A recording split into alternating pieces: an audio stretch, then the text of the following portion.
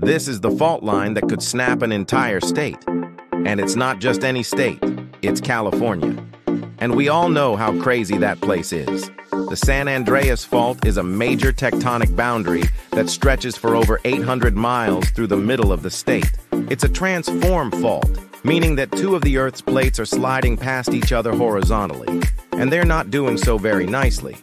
In fact, it's been more than 300 years since the last time this fault line moved in a big way, and people are starting to get nervous.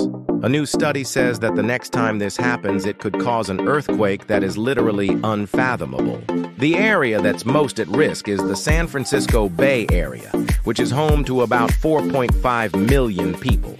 If this fault line were to snap tomorrow, it would be one of the biggest disasters in the history of the United States. So let's just hope that it doesn't happen anytime soon. Or maybe we should just move to Canada, eh? Sorry, that joke blows.